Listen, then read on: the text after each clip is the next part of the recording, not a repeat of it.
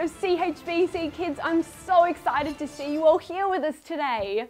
Oh, I'm so excited. Oh, Marin, stop, wait. Do you know what's going to happen? What? Well, oh, sorry, I nearly poked that sword up your throat. It's a little bit scary. Boy, we know what's going to happen. Well, today is the final night exam. Whoa! That's why you're so excited. Oh, yeah. And do you know what we have to do? That's why I can't decide. I was just about to ask. Sword or mace? Sword or mace? Sword or mace? I don't know. What? Sword or mace? I don't know. Oh, no. What? Oh, too many decisions. Ralph, But what are they for? Why do you need a sword or a mace? What is your exam? oh, here, hold my sword. I think I'm going to use my trusty mace because the final exam, you have to defeat the dragon. Oh, The or dragon? is it a dinosaur? What? It might be a dinosaur. Either way, what creature? I don't see anything. Well, I'll tell you, it's big, it's blue, and it's scary, and I've got to defeat it. But look at this. Yeah? I've got a trick up my sleeve. What's your trick?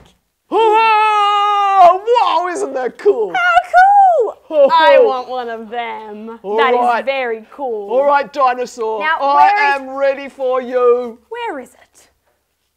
Oh my goodness! Go, you got this. Dragon. Oh, no, I've lost my helmet. Oh, no, this is impossible. Oh, no. Oh, help. Oh, Marin. Oh, no. Oh, no. Oh, I don't think I can do it. Oh, Ralph. that's so sad. It's okay. I think what we need to do is let's keep going. Let's have a listen to Matt and Megan. I think maybe there's like a key in there or a little something in there that's going to show us how you're supposed to defeat this dragon. So before we do that, actually, let's jump into some worship because we love worship, and then we're going to work out how to defeat that dragon of yours. Oh, that would be so helpful. Thank you.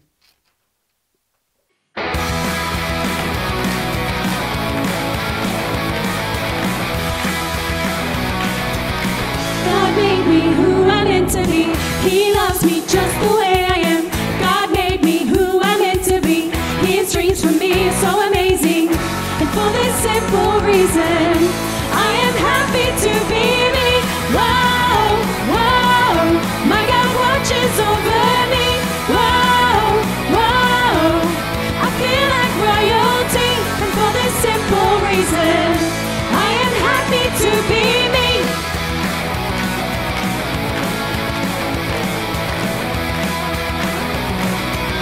God made me who I'm meant to be. He loves me just the way I am. God made me who I'm meant to be. His dreams for me are so amazing. And for this simple reason, I am happy to be me. Whoa, whoa, my God watches over me. Whoa, whoa, I feel like royalty. And for this simple reason, I am happy to be me. Whoa, whoa, my God watches over me. Whoa, whoa, I feel like royalty. And for this simple reason, I am happy to be me. Whoa, whoa, I am happy to be me. Whoa, whoa, I am happy to be me. Whoa, whoa, I am happy to be me. Whoa, whoa. Whoa, whoa, my God watches over me. Whoa, whoa,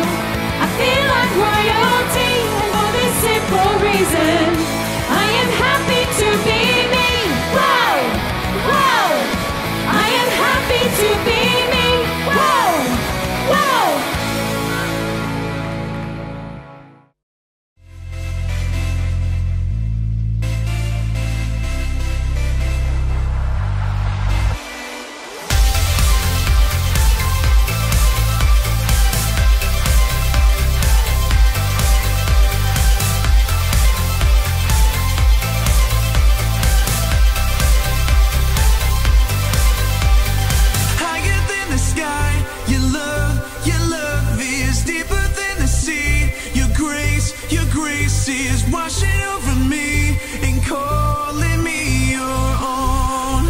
Your own.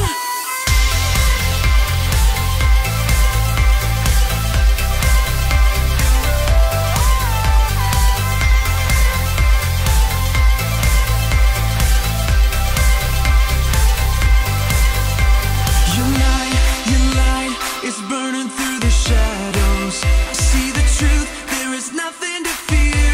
Your word, your way, your promise everlasting. Over and over, I see your hand. Higher than the sky, your love is deeper than the sea. Your grace is washing over me and calling me your own. Your own. Your name, a tower in the battle. You are here, we have nothing to fear.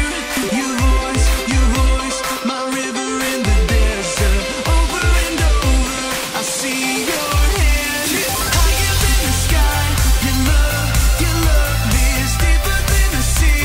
Your grace is washing over me and calling me your own. Your own.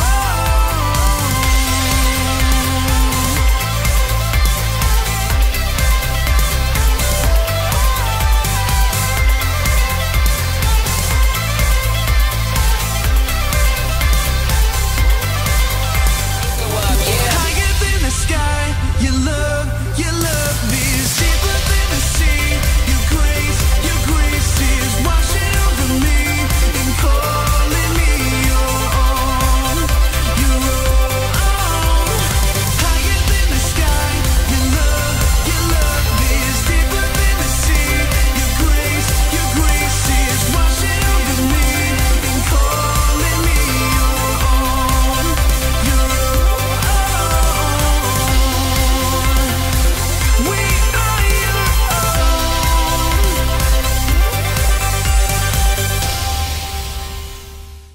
Well, good morning, guys, and welcome. How are you going today, Matt? I'm going really well, but I'm a little bit sad, Megan. Oh no, why are you sad? It's the last week of the Go series. Oh my gosh, it is. Oh, now I'm sad too. Well, we've learned so much. We've come so far. Do you know what? We really have. I can't believe how much we have been learning over these last few weeks. It's been incredible, hasn't it? We've learned all about God's mission, that God sends us on the mission. That was great. And I love the fact too that we were able to learn that God gave us the Holy Spirit. So I'm not going into this mission alone. That's right. He doesn't send us alone. We learned that God is with us on the mission. It's fantastic. I've learned so much. Oh, so have I. In fact, I feel like I'm, going to step out with a new confidence. That's good. You should Yeah. do that. That's good. yeah. Me too. Oh. I agree. That's a good idea. And I hope you guys at home are going to be able to step out with the same new confidence. It's so exciting because the more we dive into the Bible, the more that we learn, I feel like it just comes to life even more. Yes. Yeah. Pretty it does. incredible. And even though this is the end of our Go series, it's not the end of the mission, is it, Megan? I know. I'm so excited. You know why? Because I guess I understand now that we're kind of on mission for our whole life. Yeah. And it's not going to finish next week. Yep. It keeps going. And, the mission might change over time, but it's still God's mission. And that's what's exciting. I know. And he invites us to be on that mission with him. It's great. So incredible. But, Matt, Yes. it's Megan. actually okay because we still have today. One more week. One more week. One more week. What else could we learn? What else could God help us on this mission? Well, I'm so glad you've asked because today is all about learning that we can help others when we pray.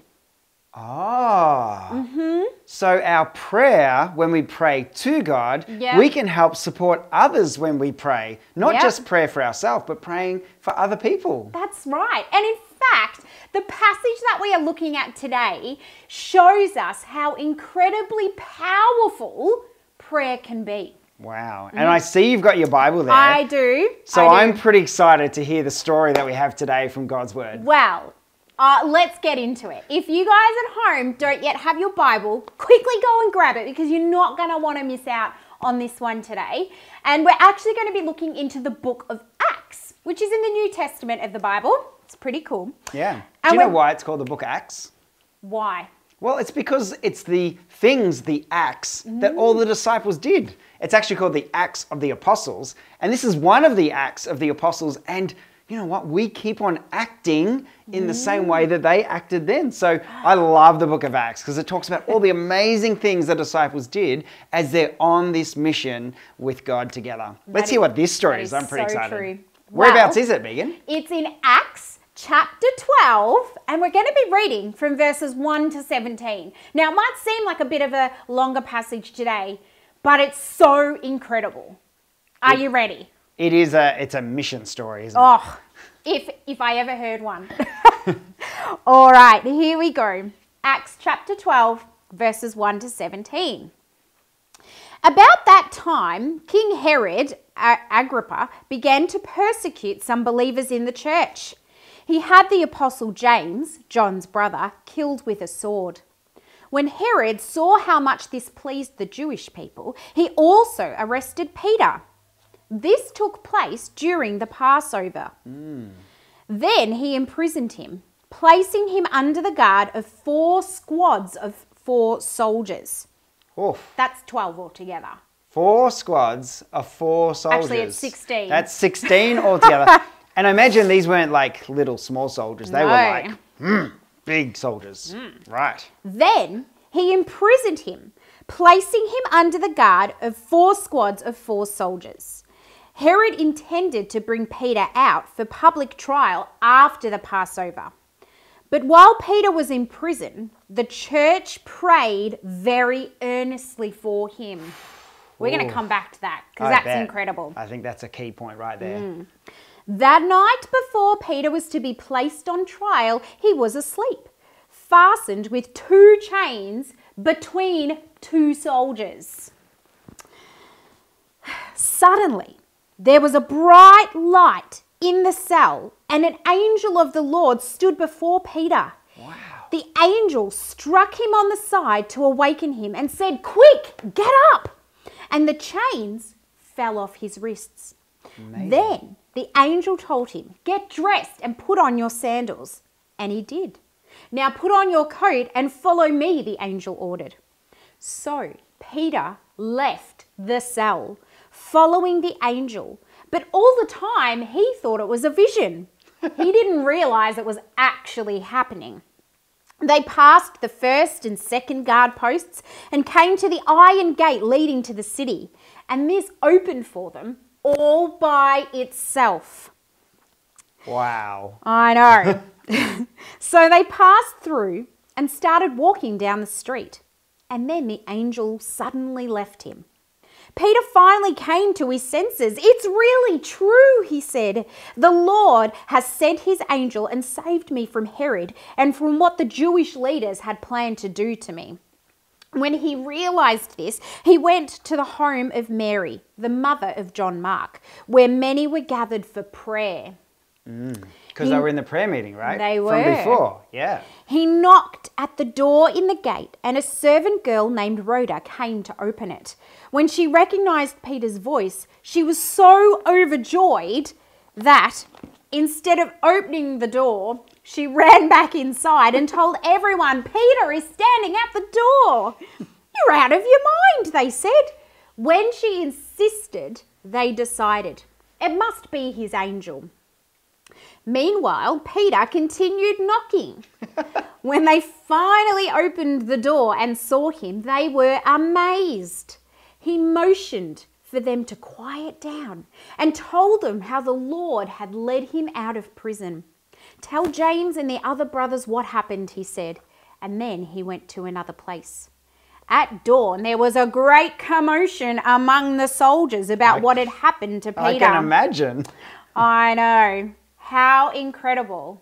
Wow. How incredible is that story? What a story. Oh what my a story. goodness. Now, I think I know what you're going to say, Megan. Oh, what? All right then, what am I going to say? I think you're going to say Mm-hmm. that the prayer meeting that those disciples had, Yep. while Peter was surrounded by for 16 guards, that their prayer changed what happened in the prison. I reckon it did, Matt. I reckon it did. You Wow. see, it is wow. It is so incredible because, you know what? Sometimes, I don't know about you, but sometimes I feel like I pray Yeah. and I feel like it's not doing anything because I can't always see what's going on. But you know what? These people, they were continuing to pray. They didn't pray a little bit and then stop and then hang back and, you know, wait for whatever was going to happen. Yeah. Because the incredible thing is they couldn't actually see Peter in prison. They were in a different place. So because they Yeah. couldn't see the results straight away, that didn't stop them from Yeah. what it says, earnestly praying. And even Peter, who was right there where God was answering the prayer, he thought he was having a dream. He did. He didn't thought- believe it himself. He thought, this is a great dream. Imagine this if I really got freed from prison. And Yeah. then when he was walking down the street, he woke up. He was like, oh, it really, truly happened. It really did. And doesn't it show how incredible it is when we join together? Yeah. When we pray without ceasing, without stopping, because we have faith in a God who is incredible. Yeah. Yeah. And what a thing for them to be praying, to earnestly pray for their brother Peter, who is in prison. That was amazing. Such a bold prayer to pray together. And I would love to see you with your family begin to pray together bold prayers for God to do amazing things as we go on his mission together. Because when we pray, we help others. We do. Now, Matt, Yes. I'm going to ask you a question here, right? Because maybe, you know, you guys at home have experienced this before. Matt, if I'm praying for something and maybe I don't feel that God has, you know, answered that prayer straight away, or maybe I don't feel like, you know, like he's answered it the way I wanted him to, Yeah. does that mean I just like stop praying? Well, no, because see, prayer is all about relationship with God. And God always hears our prayer. He promises in his word that he will always hear our prayer. That doesn't mean that God gives us what we want from our prayer. So when I was a boy and young, I really, really wanted God to make me 3 inches tall, which is about that tall. Like that big? Yeah, and I'll tell you why. Like, Coming from a short person, I don't know why you were praying that. well, see, in my mind, it made perfect sense. Okay, I okay. thought to myself, if I could get a glass of water, that would become a swimming pool.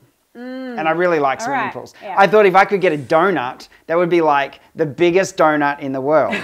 And I prayed so earnestly that God would make me 3 inches tall. But of course, that was silly, because if I was 3 inches tall, then I wouldn't have been able to do all the things in life that God has called me to do. And so God true. answered my prayer. He said no. He said, I love your heart, Matthew, but no, you shouldn't be 3 inches tall. That's not what I've made you for. And I think sometimes when we pray because it's things that we want for ourselves. And God is a good Father. He's a good Father that knows what is good for us and what's not good for us. But the other thing, sometimes God also says, hold on a minute. So sometimes he doesn't say no, but Right. he says wait. Yes, that's right. That's starting to make a whole lot more sense to me now. So I guess it's really important for me to remember as well when we're talking about the power of prayer is that, you know, the closer I am to God, the more time that I'm spending with him and growing in him and growing in my relationship with God, the more maybe my prayers will be aligned with God's heart. Absolutely. That makes so much more sense. So much more sense. Yeah, now I want to tell you a story Ooh, I of love a a time that story. I prayed with another friend of mine and God answered immediately. Wow. So wait a minute. Sometimes God's answer will be no. Yep. Sometimes God's answer might be wait. Yep. And now you're telling me sometimes God's answer is like, yes, but right in that second. Sometimes it's yes, absolutely. Wow, I'd love to hear this story. So just 2 years ago, on a Friday night at youth group, I was chatting with one of my youth leaders, and he came to me and he shared about his auntie who was very sick. So she had a tumor on her brain and she couldn't speak because the tumor was so big.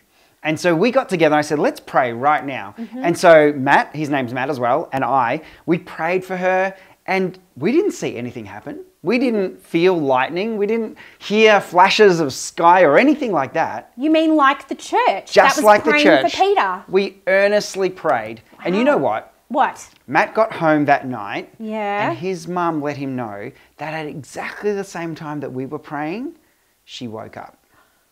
Wow. And she could speak. Oh my goodness. And the tumor had gone. Gone. Gone. Wow. It's an amazing story. Now for me, that made my faith explode with enthusiasm and excitement because God had done this wonderful thing, and it felt like, for Matt and I, that it felt like it was connected exactly to our prayer. But it also made me think, what about all the times that I've prayed for people that I don't even know, people that are on the other side of the world, or people who are at school and maybe they don't talk to me? God answers those prayers too. And just because I'm not the one who's there, I'm not the one who was next to the hospital and saw it happen, but I believe that our prayer was a huge part, that when I pray, it helps others as well. Do you know what? I'm so glad to hear that, because it is such a good reminder for us that we can help others when we pray. Yeah. It may not always turn out exactly like we want it to, but God is good, God is big, and God is powerful. Yeah. And no matter, how old we are, how tall we are, no matter what we like or we don't like, if we're praying and we're praying after God's own heart, Yeah, God can do incredible things. absolutely. This is so exciting because you know what? Given that this is our last week of Go, I think this is such a great reminder and something that we can take, not just, this week or next week, but this is something that we can hold on to for our whole life, Matt. Absolutely. This is the mission that we're called to Yeah. make disciples of all nations, baptizing them in the name of the Father, the Son, and the Holy Spirit. And along that journey, the most amazing thing along that journey is that our relationship with God grows deeper and deeper all along the way. Oh, so incredible. In fact, Matt and I were talking just before we started to get ready for today's episode. And we were talking about the fact how, when we make that choice to be a part of God's family, when we make that choice to make Him Lord and Savior of our life, we are on mission for the rest of our life. Yeah. It doesn't always look the same. It can change as we get older and as we do all kinds of things, but we will remain on God's mission. And that is so incredibly exciting. It is, absolutely. Thank you so much for traveling on this journey on the Go mission with us. And we want to keep on praying for you and for your family. Why don't you send us a message and let us know, how's it go in your table time, chatting together around your family to talk about these things of God? We would love to encourage you and to pray for you as together we go on God's mission. Awesome. See you later, guys. Okay, Ralph, did you learn what the key is? Have you figured out how to defeat this dragon? Well, yeah, Matt and Megan were talking about prayer and how I can help others. I'm good at protecting. Yeah. But help. They were talking about helping others and help. Oh, yeah. Have you worked it out? What is it? Well, I need to ask for help. You do, don't you? Oh, Erin, well, I tell you what. Can you help me I'd defeat love to this help you. dinosaur? Of course I'll help. Oh, well, that'd be good. Because this is the final quest. I'm so ready for it. We got this. Okay, here we go. Bash! Oh, bash! Oh, bash! Oh, bash! Oh, come here, you take that dragon! Oh, yeah! Oh, bash it! Oh, God! Whoa! Oh, Erin, this is hard work! Oh, boy! Oh, but this mace looks very tasty. Oh! Oh! Defeated! Oh, yay! Well Oh. done, Ralphie. Knights we of did the it. Round Table, Knights of the Hill. Oh boy. Huh. That was exhausting. Oh, yeah. Oh, well, I think we have definitely learnt a lot about this mission, haven't we? Oh, yes, so much. I think we are so much more prepared, and now you are a fully fledged knight, aren't you? Yes, Sir Ralph of the Hills. Round of applause for Ralph. At your service. Well, the exciting thing is, our mission doesn't end here. It keeps going every day that we do things for God and we listen to God and we show kindness to everyone around us. That's God's mission for us. Oh, that is great. It is, isn't it? What an exciting series it was. So much fun. We're so glad you could join us for it. Well, up next, what we're going to do is see, again like last week, if you can spot yourself on the screen if the highlights. And with this week's activities, don't forget to show us some photos because Ralph and I want to see what you've been up to this week. Yeah. But it's so good to see you again. See you next series. See you later. Good night. Did you get that? Good night. Good job, Ralphie. Bye. Bye.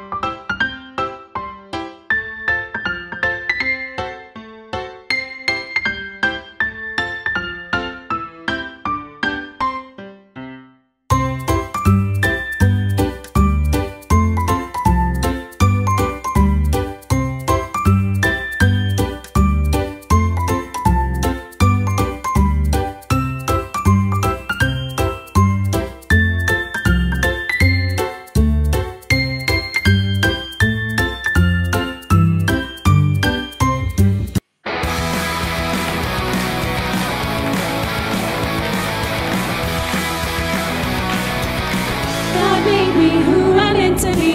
He loves me just the way I am. God made me who I'm meant to be. His dreams for me are so amazing. And for this simple reason, I am happy to be me. Whoa, whoa, my God watches over me. Whoa, whoa, I feel like royalty. And for this simple reason, I am happy to be me.